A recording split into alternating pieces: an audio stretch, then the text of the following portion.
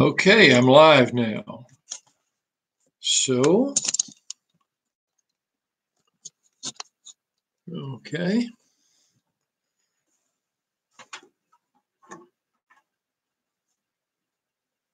All right, those of you that are there, come on in.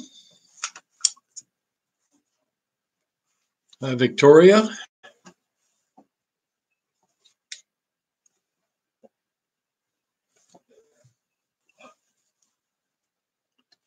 And Caitlin. Good morning. Good morning, Millette. Alexis. Okay, let's see who we got here.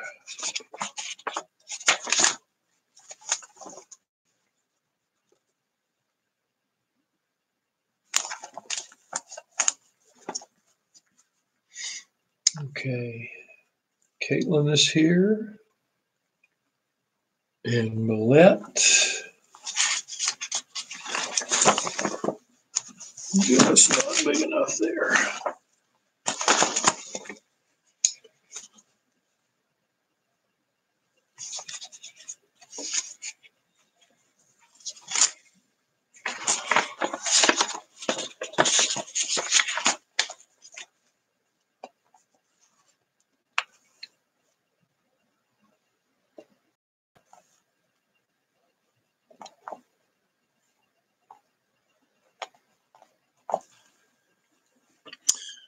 And let's see here.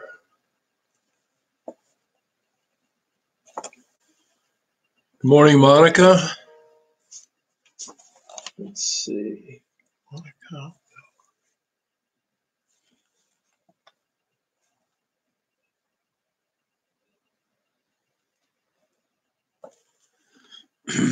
Haley's here. Good morning, Haley.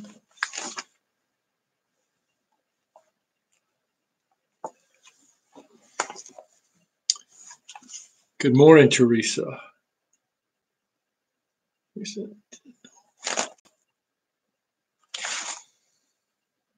There you are.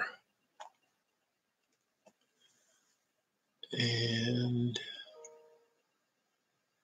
Brandy.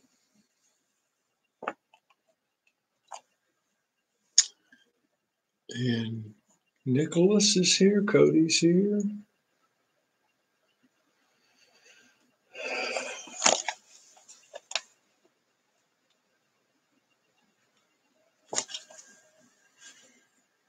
And Amanda Rouse. Good morning, Amanda.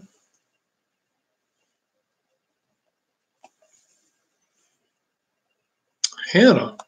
Good morning.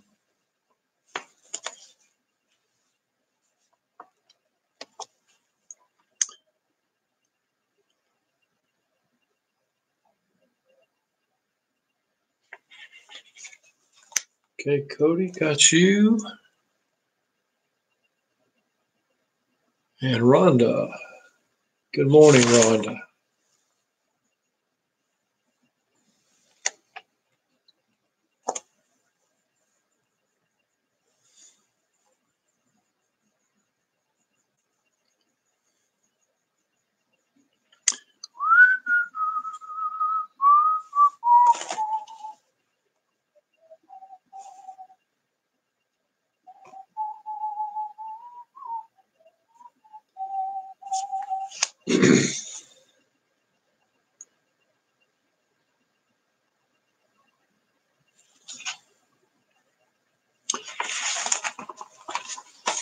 Thank you for asking there, Teresa. She's a little better. She has what they call temporal arteritis. Arteritis. In other words, the arteries here that go up, the temporal. Remember, you've learned those bones, I think, in class, a temporal artery on either side. They are swollen for some reason. So they're putting her on prednisone. The doctor told her she might see a lot of mood swings. That's going to make it interesting around here. So we'll see how it turns out, but I appreciate your prayers for that. At least we have some direction in which to move and try to handle the situation. Actually going to do let's see, today's Tuesday. Yeah, Tuesday afternoon.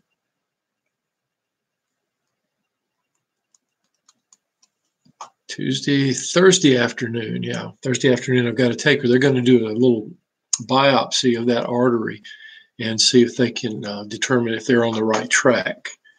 So I appreciate your prayers there.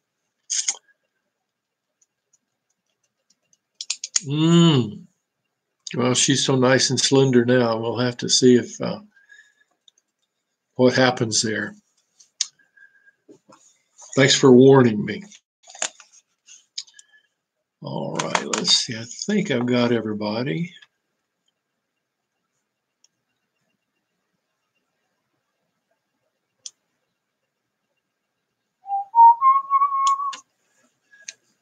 Okay, I think we were in the eye in chapter 15. Is that correct? I believe we were.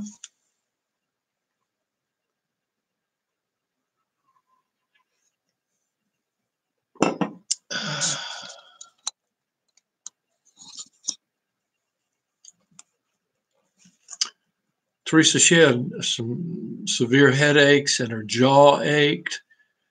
She also had some vision disturbances. Pretty miserable for a while. Taking a lot of BC and a lot of Tylenol. Doctor told her not to take BC. BC is wonderful. I don't take it very often, but boy, it gets to you quick when your joints ache or whatever. If you're going to go do work in the yard, you know. Alexis. Okay. Well, look in chapter 15. I think we might have been in the eye.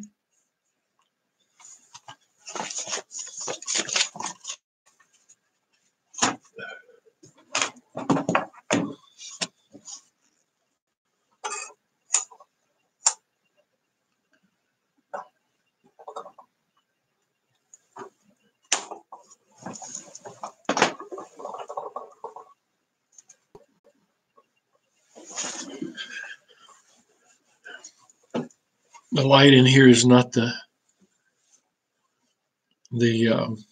best.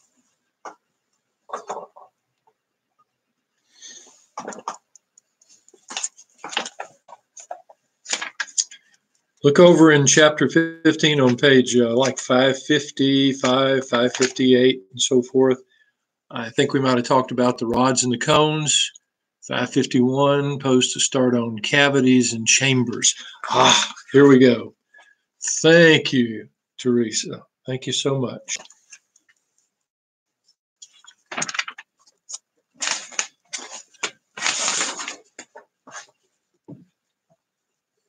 Okay, so let's look on page 551. And let's see, Joyce, are you in there yet? Joyce Barr, are you there? Somebody else might have another, Jalen might have another textbook, an edition that has a different page, just a couple of pages off or so.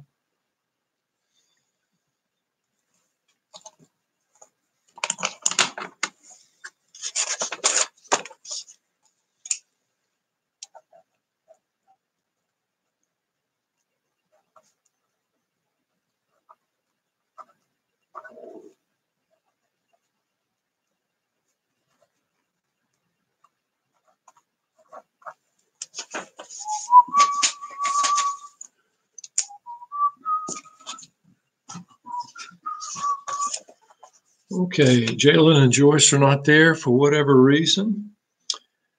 Okay, so let's look on 551, and we're going to wrap this up, I think, fairly quickly here in the eye, and we got to get back to chapter 12 because we have not covered the brain, and that's part of what needs to be covered in 210. So on page 551, you see the cavities and chambers. Now, I want to look right above that first column where you see cavities and chambers of the eye, and I want you to go right above it, and there's a sagittal section of an eye. It's figure 1515. So as you look at the right above the figure 1515, you see the little comment there. Look right above, and you see anterior chamber and posterior chamber. Now, those two chambers make up what we call the anterior cavity.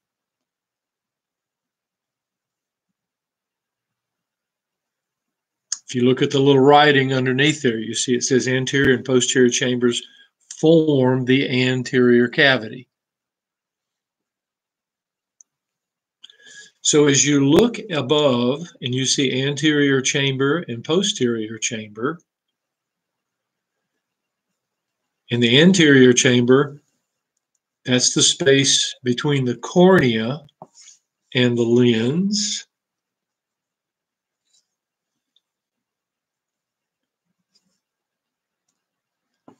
Actually, the book says between the iris and the cornea.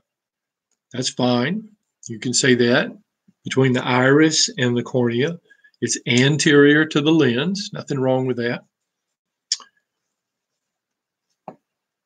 And then there's another chamber called the posterior chamber.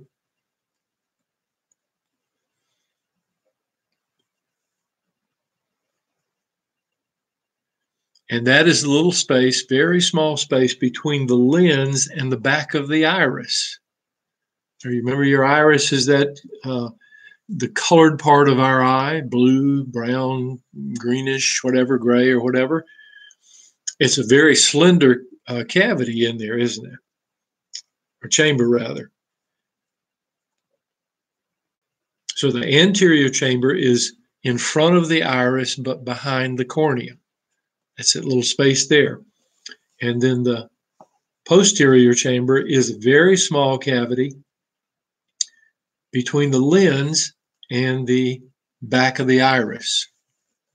Hey, Joyce. Oh, no. I didn't know you had cancer. I'm sorry you're having to go through that, Joyce.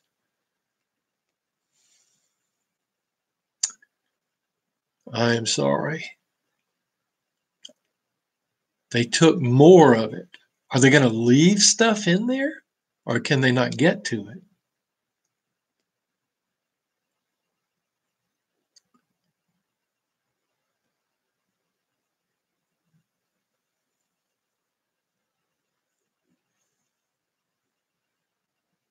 Well, I'm gonna go ahead and move on. I know it's a lot to answer right there, but I appreciate your commitment to being here. I hope it'll encourage you today to know people are going to be praying for you. And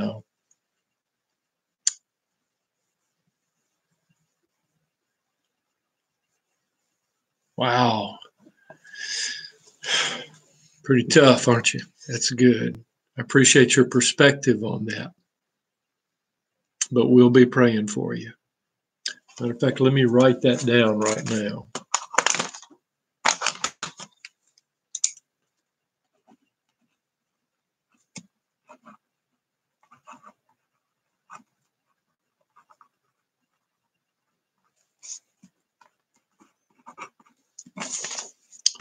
Glad you let us know that, Joyce. Amen.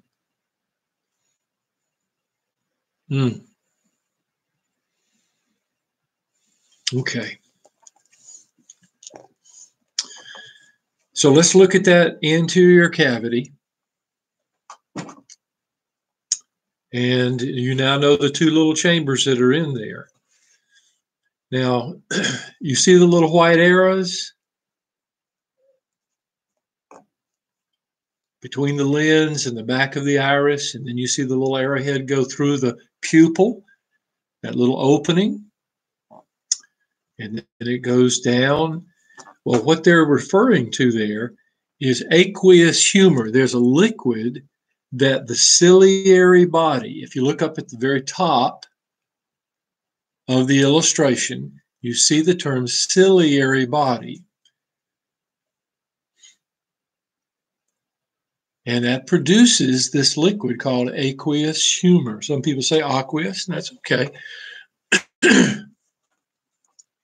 And so it makes that fluid, and you see the arrows, and that's the direction of the flow of the fluid.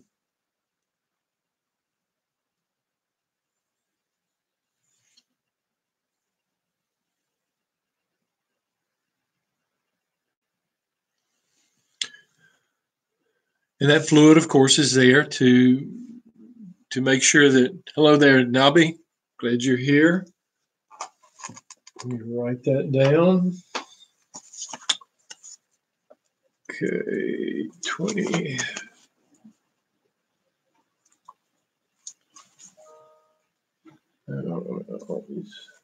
Here we go.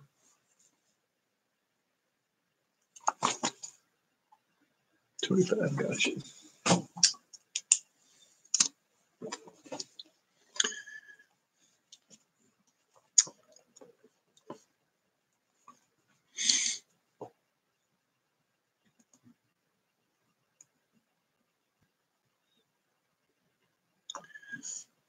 So you see there's a fluid there made by the ciliary body, and you see the little white arrows.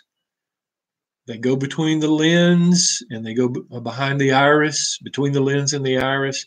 Then they come out the pupil, and then they go all around in that anterior chamber, and then they're absorbed by, you see it says scleral venous sinus.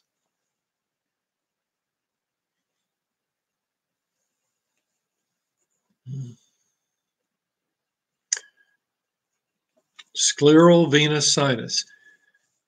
That's where that fluid goes. And so it's circulated over the surface of the lens, over the surfaces, the posterior and anterior surfaces of the iris. Has a certain pressure in there.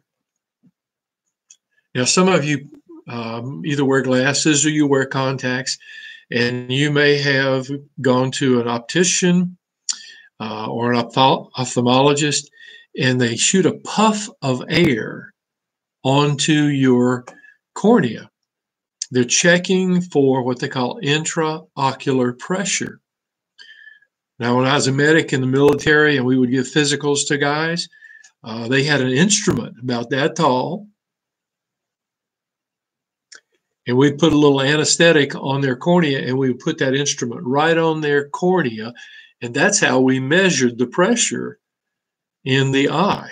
Of course, things have gotten more technical and maybe more accurate. But anyway, that's how you determine if you have glaucoma.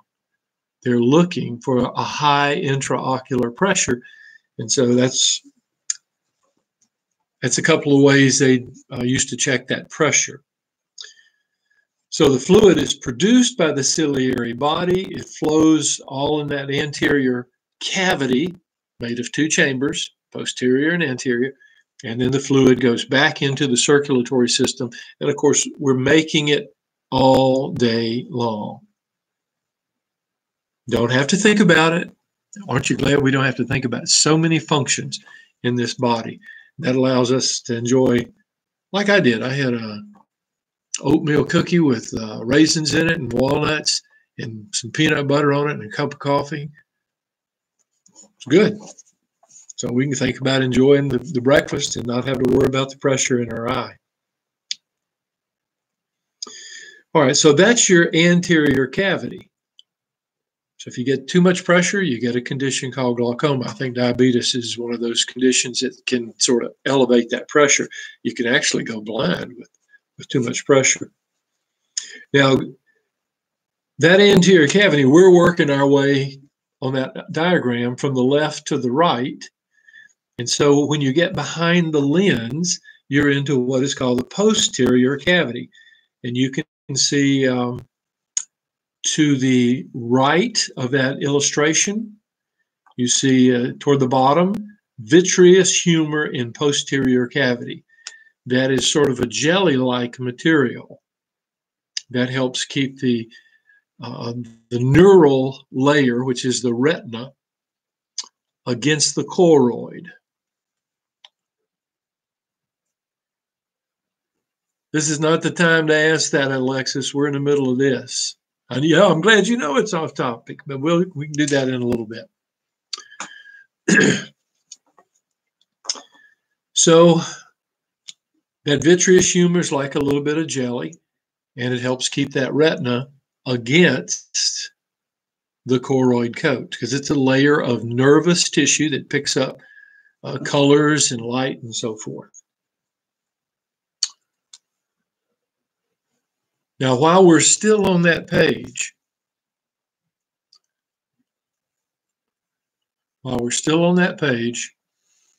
you look up at the top of page 551, you see cataracts. So I want you to read that. That's a problem that happens in a lot of people's eyes simply because they get older and the lens becomes a little bit cloudy. It's just something that people get at various points in their lives. So you want to read about that, and you want to come down and read about glaucoma. Basically, what you want to understand about glaucoma is that it's a situation, as you see in the second line, it says the aqueous humor cannot drain and fluid builds up in the anterior cavity, those two chambers, and that excess fluid raises the pressure inside the eyeball. So you don't want that pressure. The pressure can damage the nervous layer, the neural layer, the retina, and then, of course, you can go blind.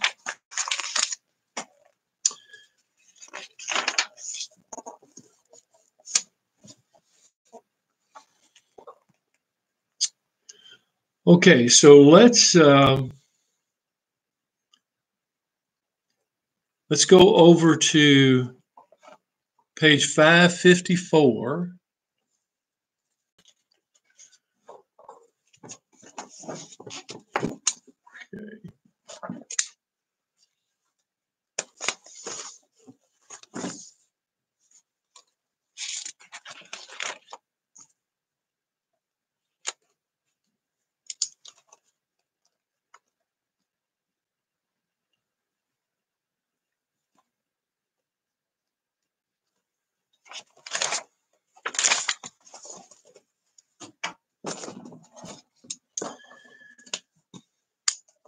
And I want you to look on the second column.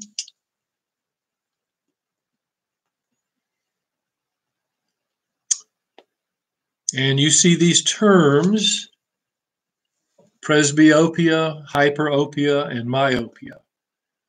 Now, what I want you to do is I want you to read that, not now, but it's talking about when it says emmetropia, that means that the eye is in good shape. It's not elongated or shortened. It's in good shape, and so your vision is sharp. Now you come down under emmetropia, which is in the second paragraph, that second column, second paragraph. You see emmetropia, and then you see hyperopia, called farsightedness, and then you look on the next page and you see in the first column myopia, which is nearsighted. So make sure you read that. And then you have astigmatism, situation where the cornea, surface of the cornea is irregular.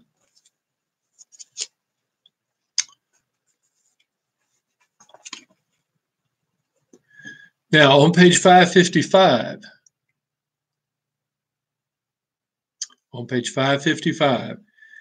you see in the second column photoreceptors.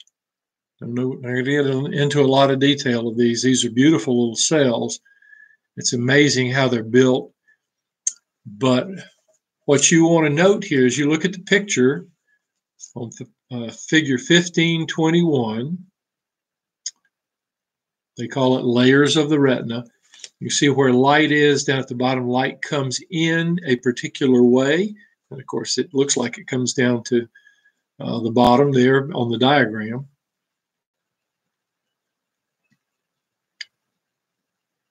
So all that conglomeration of things like the pigmented layer of the retina and the rods and the cones and the horizontal cells, don't go learn all of those, okay? Don't go learn all of those. What I do want you to be able to recognize are the rods and the cones. The tissue is very complicated.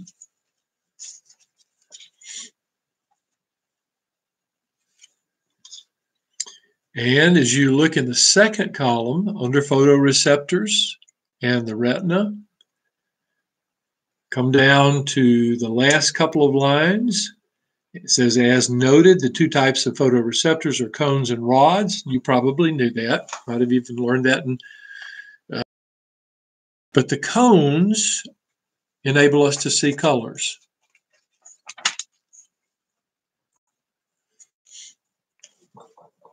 And boy, how many colors and variations of colors do we have? So you look on 556. 556, first column. And you see the bold print term says rods. Rods do not enable you to see color. But you see there it says they're very sensitive and they're capable of responding to less light.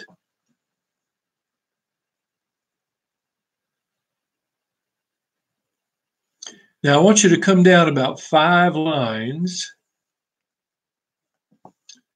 from rods. Let's see, starting with rods is 1, 2, 3, 4, 5. Come down to the 5th line. And you remember we talked about the fovea centralis. That's the center of your retina. That's where you have the highest number of cones to pick up all the light and the color and so forth. Notice this in the sentence, as you move outward away from the fovea, the concentration of cones decreases until at the very edge of the retina, no cones are found at all. Okay? And then it says, conversely, there are about 100 million rods out there in that area, but none in the fovea. Hello, Jalen. Get you in a minute here in terms of being present.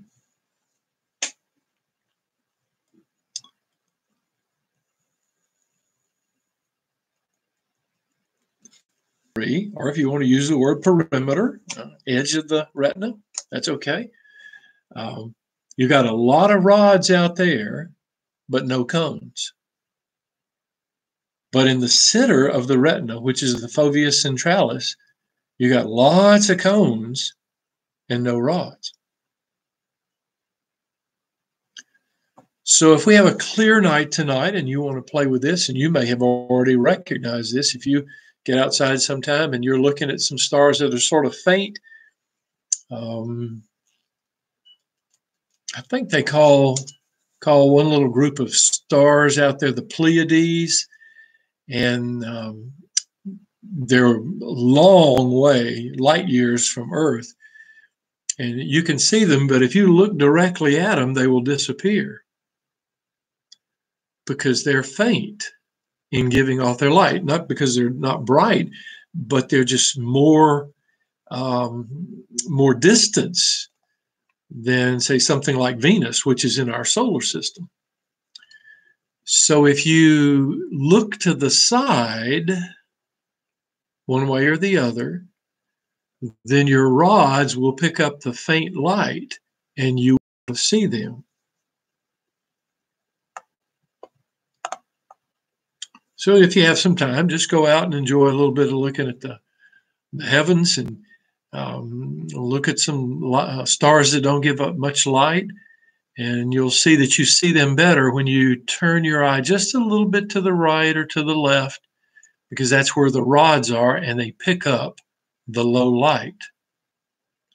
One of the things they taught us in the military when we were learning how to fire at people coming at us is you don't look straight at them because they disappear, because there's not enough light to stimulate the cones.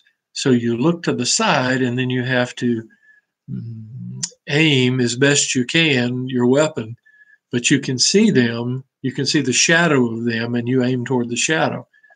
So they knew the rods were out on the edge of our retina. Now, before we close this out in terms of the photoreceptors, we're on page 556. And you look down that first column and you come to the heading that says structure of photoreceptors.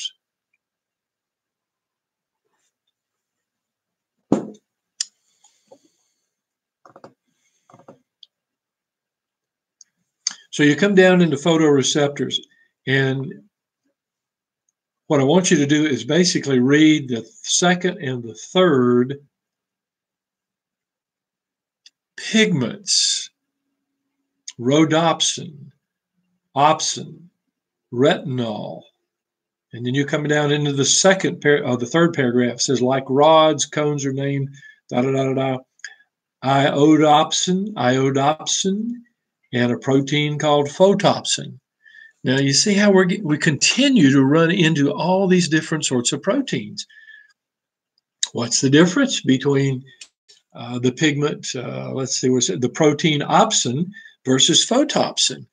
Well, like I asked you on a test, and I'm trying to get you to think about that, you know, the type of amino acids that make it up, the sequence of the amino acids, the number of the amino acids, the shape of the protein.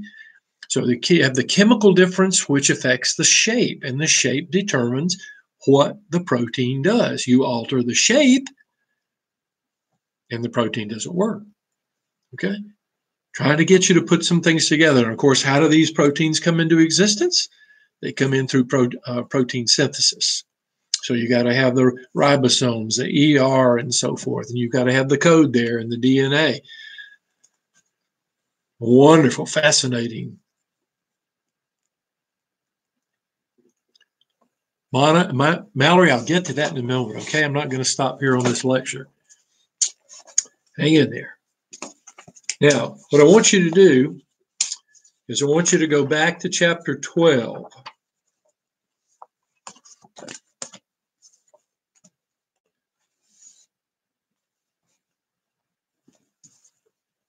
Go back to chapter 12, and that is 425 we're looking at.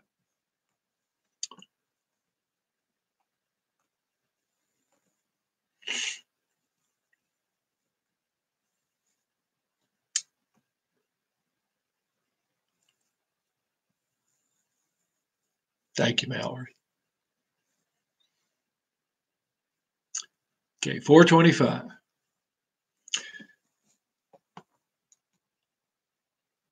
Central nervous system. And of course, when you think of the central nervous system, you think of the brain and spinal cord. That's great. What we're going to do is go a little deeper into the structures of those two components of the central nervous system. So as you look on page 425, second column, Jalen, I'm not sure what page that is on. If you have a textbook, Joyce is in the hospital having some cancer removed. She does not have a textbook to keep the rest of us on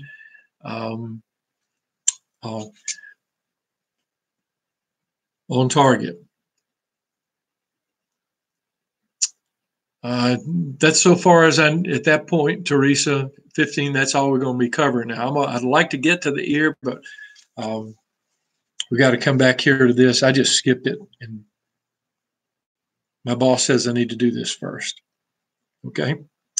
So as we're looking on 425, you see that second column there says the brain, and it talks about it being soft, and you know it's protected by the cranium. And you guys have learned the bones of the cranium. You've learned the sutures of the cranium. And so as you come down, starting with the brain, you come down 1, 2, 3, 4, 5, 6. And where you see line 6, it says it has internal cavities. We do have holes in our brain. but they're there by design. It's not that you've lost anything. But you see, it says we have internal cavities called ventricles. Now, all of you, when you think of a ventricle, you think of a heart, don't you? That's a cavity, a lower cavity as opposed to an atrium. So you want to know that they're cavities. We're going to get to those cavities and talk about them a little bit. And notice it says they are filled with the protective cerebrospinal fluid. Some of you may know people, or maybe you've had it done, where they've taken a little cerebrospinal fluid from your lower back, and they want to study it. They want to see, are there any critters in there that should not be there? That fluid should be sterile in the sense of viruses and bacteria. Of course, you can't see viruses in there. Viruses are too small, but you can see bacteria. So if somebody has meningitis, they can look in there, and if it's a bacterial meningitis, they can see those bacteria. If it's a viral meningitis, you can't see that because the viruses are too small. They're much smaller than the bacteria.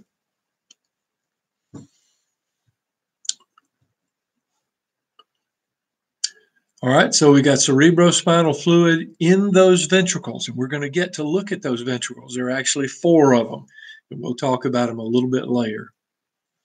Now, as you look at the second paragraph,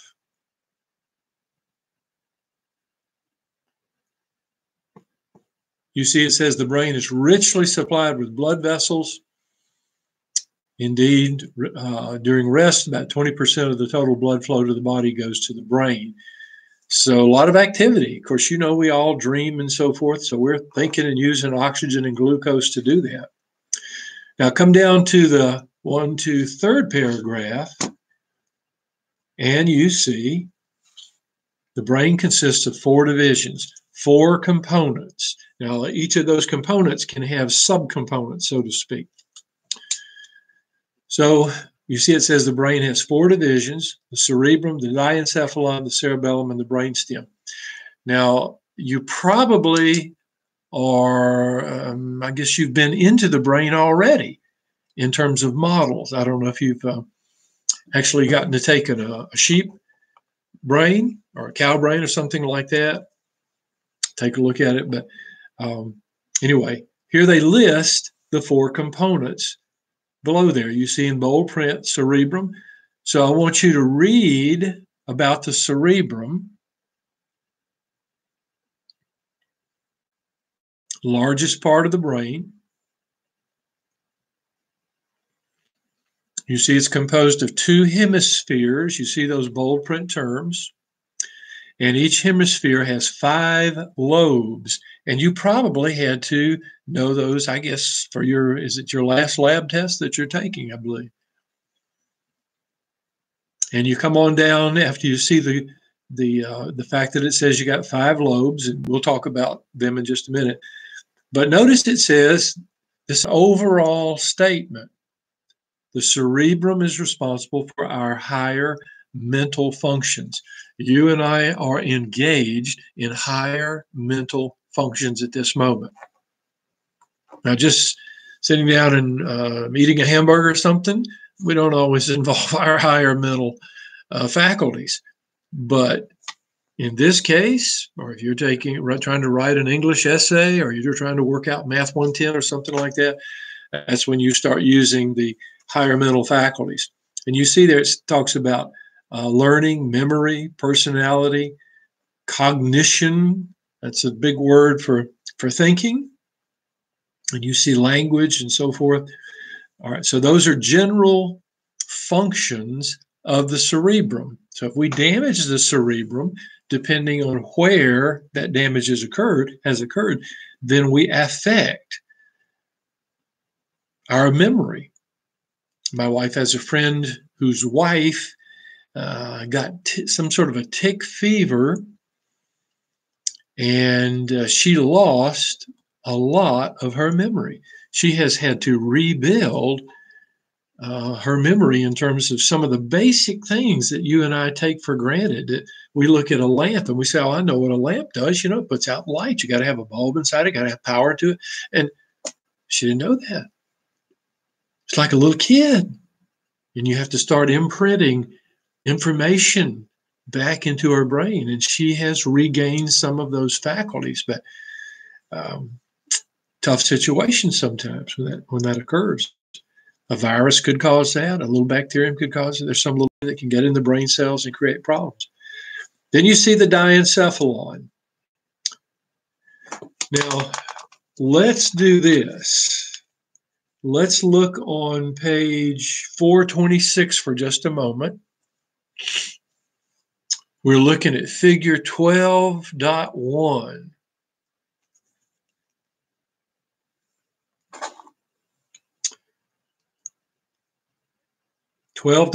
Now, as you see a nice picture, got a lot of color to it. Of course, ours doesn't have this, but we use color to separate things. And you see over to the right, it says brain division. You see the cerebrum points to what looks like a tangle full of worms or so forth.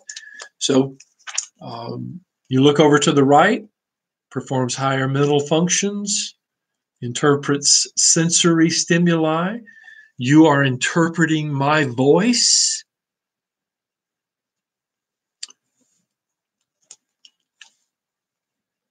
I happened to go to a wedding one time up in Wilmington. One of our kinfolk got married up there, and they invited us, and they were taking pictures, and there was this gentleman out in the audience, and I couldn't really recognize him or anything like that, but as soon as he opened his mouth, I said, I know that voice. And I'd seen him on television. He was an actor in several things, and I recognized the quality of his voice.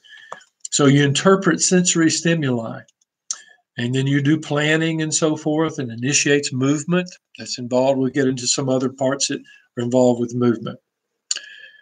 Now, okay, good. Thank you, Alexis. If any of you got a different book, Jalen, Alexis says that 424 is in the new book. If anyone needs the page, so that's great. Thanks, Alexis. Appreciate that. Okay, you come down to the diencephalon, and there it is. It's that sort of purplish structure.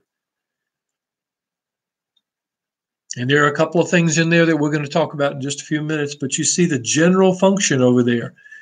Processes information, relays information, integrates it, gives it a foundation to be drawn from and so forth. Homeostasis.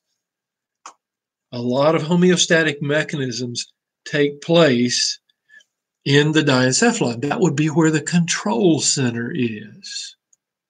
We talked about temperature in the body. Well, the control center is in that area. So as you look back on page 425, or the page preceding that illustration, you go to diencephalon. It says buried beneath the cerebral hemispheres is the central core of the brain called the diencephalon. Consists, I see, die would make us think too, wouldn't it? But you see it says there are 4 distinct structural parts. A little confusing there. But you see it says basically the same thing, relaying information. And there it is, homeostatic mechanisms. Regulation of movement and biological rhythms. A biological rhythm would be kind of like your sleep cycle and your awake cycle.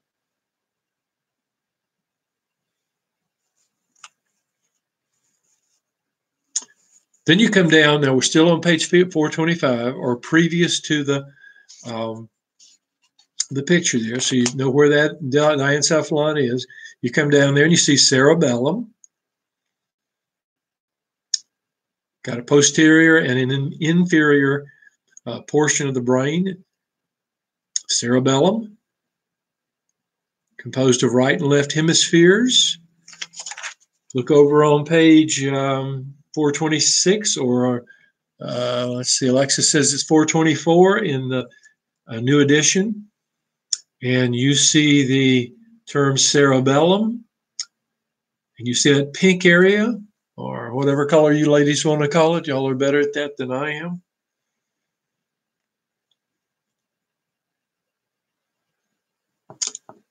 You look over to the right, it monitors and coordinates movement.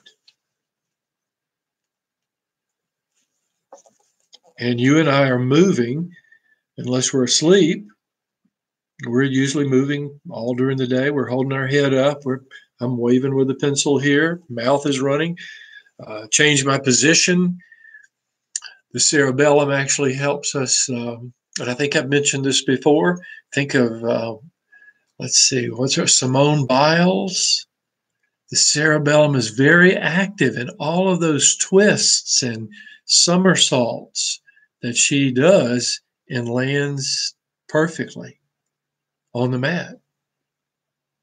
People who are into doing those dives in the Olympics, you know, the 2.5 flips and a twist or whatever like that, that helps to coordinate that movement. Same thing would be in the track, people running and so forth, handing off a baton or pole vaulters. So you see where the cerebellum is. It's under the, we would call it the occipital lobe of the cerebrum. So it's underneath there. We'll talk a little bit more about it later. And then brainstem, back on page 425, or the page beforehand, you see the brainstem. Now, they have an idea here that this brain just sort of came together by chance. I would not accept that statement any more than I'd say this computer that's transporting my picture just showed up on my back porch one day. You got to have a maker to put this kind of stuff together. It's too intricate. It's too engineered. It's got its purposes, and it works beautifully for the most part. So you see the brainstem. You don't have to worry about it being the older part of the brain, but you see it connects. Here's one of the big functions of the brainstem: connects the brain and the spinal cord. So there is one function of the brainstem. And the brainstem's got several features, several parts in it, structures in it that we'll talk about a little bit later. As you look on page 425 or 424, depending on your edition, when you see in about the third line down, functions include basic involuntary homeostatic functions. Again, sort of like a reflex arc. You don't have to think about it. It just maintains your body, and you don't have to think about that. And let's see, it goes on to talk about reflexes, monitoring movement. Okay. And then, of course, you come down to the spinal cord at the bottom of page 424. Well, let's go look at the brainstem before we get out of here. So you look on page 426 or 424, depending on your edition, and you look at that figure 12.1, and you see the brainstem's got a line going to this purple structure. That whole structure, not just where the purple, where the line goes, but that whole structure got three or four parts that we're going to talk about a little bit later. And it basically says the same thing over here on 426 or 424 when it talks about the function. So that's an overall view, and that's a fair amount of information, isn't it? And all these parts work together by chance, kind of like the engine in your car, right? It just all happened to come together. Okay, then you look at the bottom of page 425, and you see it says the spinal cord. Long tubular organ encased within and protected by the vertebral cavity. Now, it's in the cavity, but the bone around it, of course, offers some protection. We'll look at that in a little bit. Not today necessarily, but we'll get somewhere closer to it. Now, you already know about the skull. You see it says the spinal cord in the second line. It begins at the foramen magnum, the big hole. Bottom of the skull. Out comes that brainstem. Once it's free from the skull, it's called the spinal cord.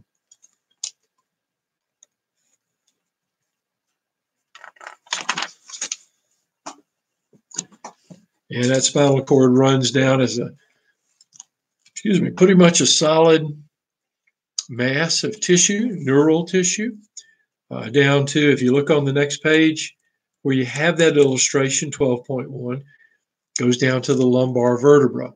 And there, as a solid cord, it ends, but you have nerves that go down past L2.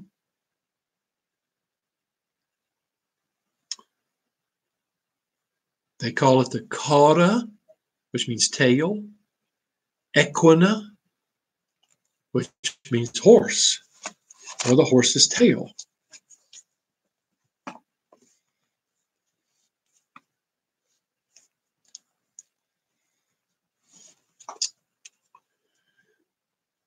Now, as you look under that illustration, figure 12.1, and you look at the first column, as you come into that paragraph, which starts with lumbar vertebrae, I want you to come down 1, 2 lines from there, and you see in the middle it says, like the brain, the spinal cord has an internal cavity with cerebrospinal fluid, and they call that cavity the central canal.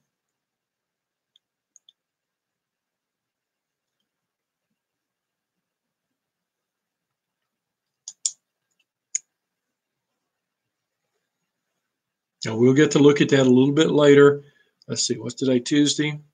Yeah. Okay, I'm going to be here Tuesday morning. Got to take my wife down there to the hospital on Thursday afternoon. So, but I'll be here in the morning. Sorry I was late. Got tied up with a colleague in terms of a situation that's developing.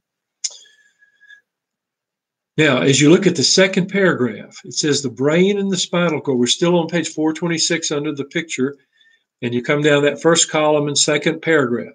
First column, second paragraph. Both the brain and the spinal cord consist of white matter and gray matter. Now, if you will look below, you will see a frontal section of the brain, and you'll see where it is labeled gray matter and then white matter over to the right.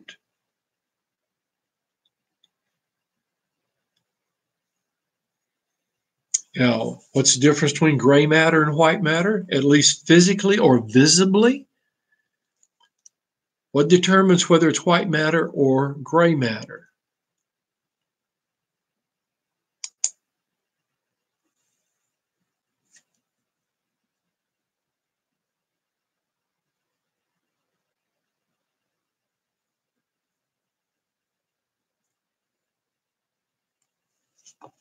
That's correct, Monica. Myelination. The white matter, that's myelinated axons. And now you see, I can go on with another question. Well, what cell or how does that myelin come to be around an axon? And you'd have to say, well, there's a cell that produces that myelin. What is myelin made out of? See, and you can just go on and on. See, you want to be able to think like that too. Just start working your way through that sphere of information dealing with gray matter or white matter. And of course, down here it says, if you look at the last sentence in that second paragraph, each lobe of the cerebrum contains bundles of white matter called tracts. That's good, Monica. That's correct. Schwann cells. Got 2 ends on it, I think. Bundles of white matter called tracts. And you keep reading, it says that receive input and send output to the different clusters of cell bodies and dendrites in the cerebral gray matter. And that is called, those are called nuclei, gray matter. Somebody tells somebody, said, boy, you're kind of thin on the gray matter, aren't you? Well, what they're doing is they're saying you're not very intelligent, or at least you're not thinking, or you're not using your gray matter. So it's a lot of way people sometimes talk to their kids like that. Come on, you got to use your gray matter. Now, in the second column, This is just general at this point. We'll get to some specifics a little bit later. In the second column, under figure 12.1, you see it says the spinal cord consists internally of gray matter containing nuclei that process information, as well as tracts of white matter that shuttle this information to and from the brain. So as you look at the illustration below, you see the gray matter, the spinal gray matter looks somewhat like a butterfly or a moth. And then you see the white matter surrounds that.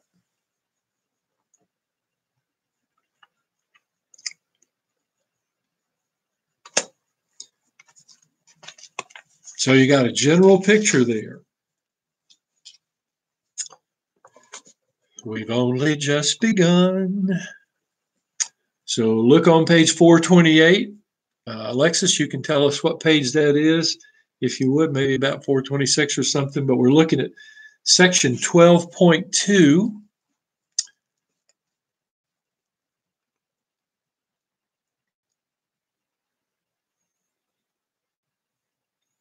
And it says the brain. Now, we've already covered the brain to some degree. We understand that. Going to get a little deeper into it. So as you look on page 428, and you're looking at section 12.2, thank you, Alexis, 425, she says. Says the brain, come down to these pictures. You see, it looks like there's an illustration on the left, and you've got a picture on the right, and the same thing. Well, these other three look like they're diagrams. The first and second one over there to the right looks like a picture of the real brain. So you want to know these marks, these landmarks, these divisions on the surface of the cerebrum. So as you look at that first picture on the left, you see all these terms that identify. Yes, it's 12.4 in this book, Alexis. Yeah. So you can certainly see on the brain the bold print term that says, if you got a frontal lobe and a parietal lobe, well, what divides it? Well, let's look at the curves on the brain. And I want you to locate a depression that's called a sulcus. It's kind of like a little valley or a ditch, whatever you want to say. Central sulcus. Now you see you can see a shadowy line. It's like a little crevice. Most of you know about a crevice. That's like a ditch that goes from one side to the other. And in front of that sulcus, they'll call that the central sulcus. So in front of that sulcus, there is a raised area. Anytime you got a ditch or a valley, you got to have a mountain. You got to have some higher ground. If everything's level, you don't have ditches. So the sulcus is kind of like a ditch. Central sort of divides the brain into the front half and the back half. And the raised area, which would be to your left, that's called a precentral gyrus. So the elevations, and I'm probably telling you stuff that your lab teacher, whoever it is, Mr. Boggs or Mr. Davis, would tell you those raised areas, each one is called a gyrus. Some of you maybe have had a gyroscope when you were a kid. You could spin that, pull that thing with that string, and it would sit there and whirl, So I don't know how they got gyri out of this, but anyway, that's what they've done. So it's been working for years, so we'll stick with it. So that raised area right in front of the central sulcus is called a precentral gyrus. Now you look below precentral gyrus and you see now that you're into a particular lobe of the cerebrum. And you guys might have had to know this in your lab. So you know a frontal lobe. We'll talk about the various functions there. Let's look over here to page 429, the facing page, or depending on how your book is put together, it might be the next page. There's a section in the first column that says lobes of the cerebrum.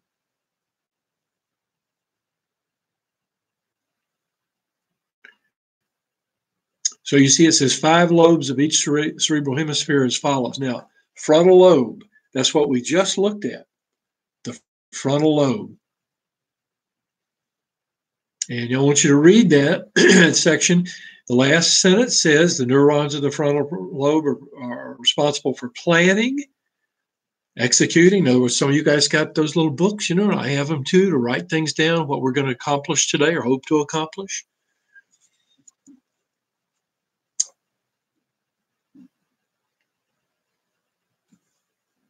And you see it says it's for planning and movement, complex mental functions such as behavior, conscience, personality, understanding anatomy, working out algebra, and so forth.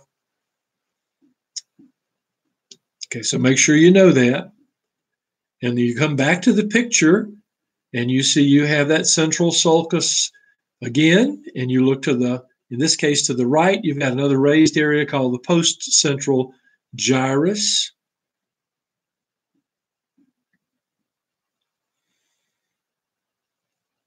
That is the parietal lobe. You remember you had a parietal bone on either side.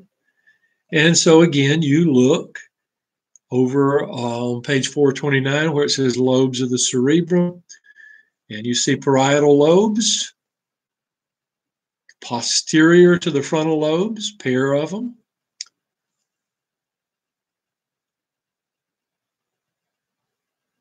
And you look at the last sentence. Neurons of the parietal lobe are responsible for processing and integrating sensory information and function. Sensory information. Picking up environmental signals in the environment.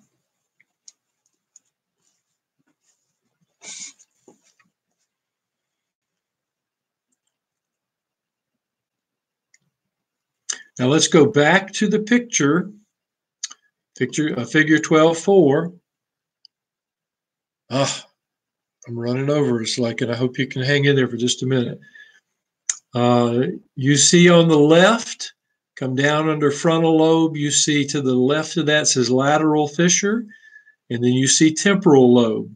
I'm just going to tell you to read, just like we've been doing, go over there on the next page and look at what the functions of the temporal lobe are. And then go over, come back to the picture, and you see on the right-hand side, you see occipital lobe. And you come back over to page 429, and you find out that's involved with vision.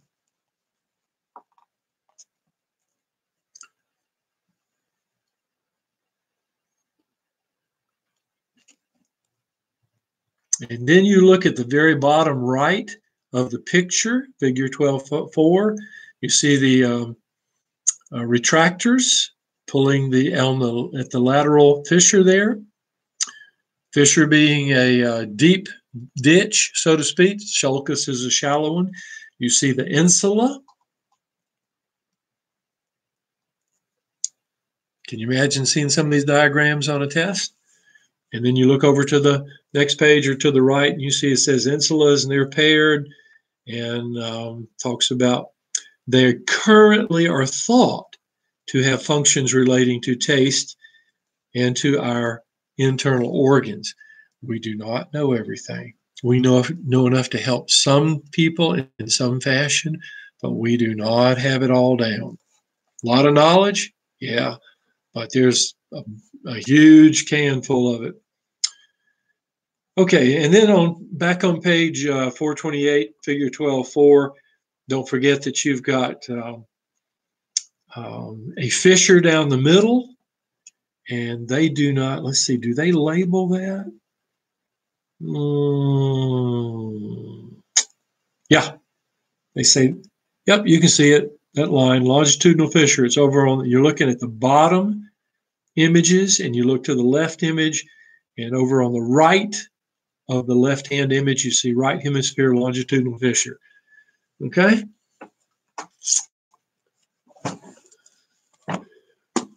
And as I said a minute ago, we've only just begun. All right, now, you had a couple of questions. Let's see, what have I got here? Let me start up here at the top. Okay, Alexa says, does anyone know what lecture test 5 is? Well, we're building that information at this point, Alexis. So when you start thinking about studying for this, and you can see, you can't just go over this the night before. You got to have this stuff in your head. So lecture test 5 will be composed of the central nervous system. We'll also get into a little bit more detail of the peripheral nervous system in chapter 13.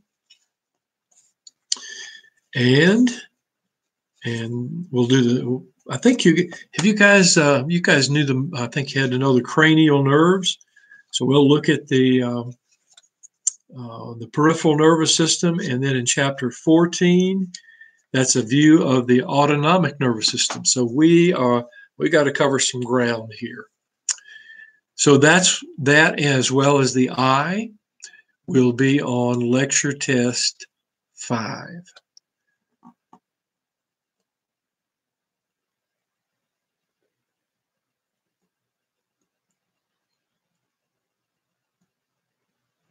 That's my understanding, Alexis, that all the homework grades compiled as a test grade. And we're going to do 13 and 14. Don't forget that. My understanding is that I've got to ask Mr. Malachowski. That wasn't totally clear in the syllabus that he gave me to put on the website. So I will see if I can find the relationship between how the lab counts in, how the homework quizzes come in. But I think you're on the right track, Alexis. Okay, and let's see.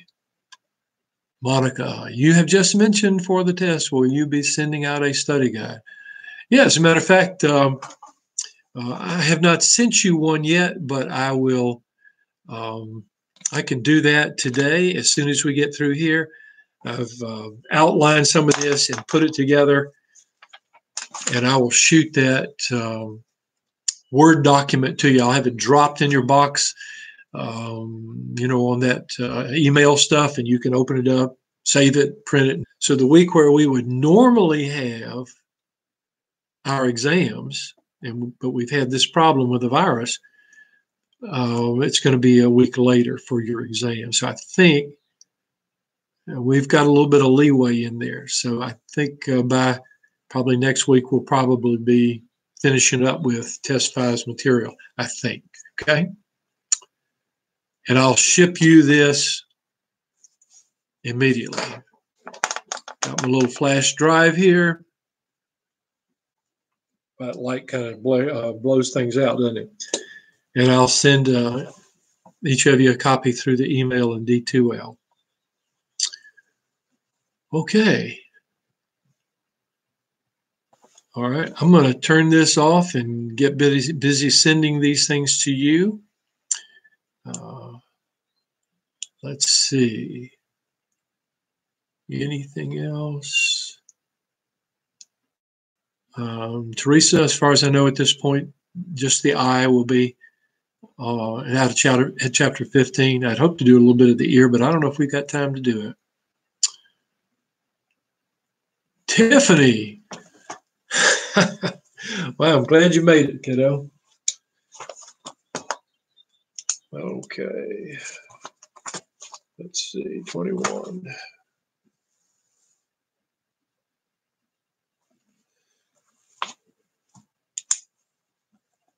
All right.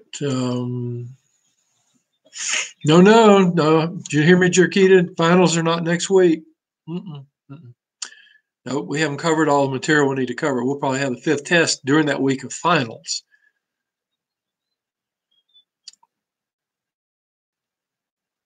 Where we normally have a final, we'll have the 5th test. Let's see. Well, we'll just keep meeting.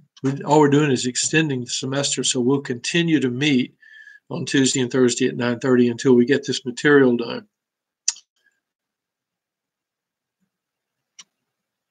Let's see, Millette.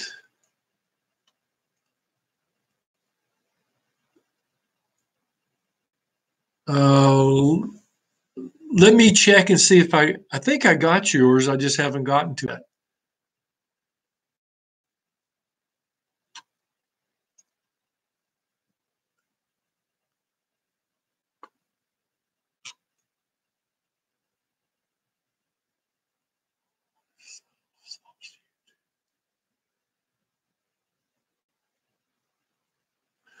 Okay.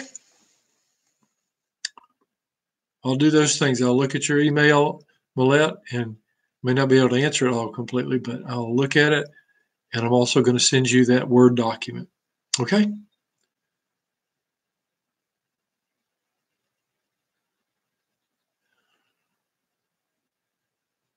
Probably the week after regular finals, Ramsey. That's when we'll probably have our final. Okay? See you guys later.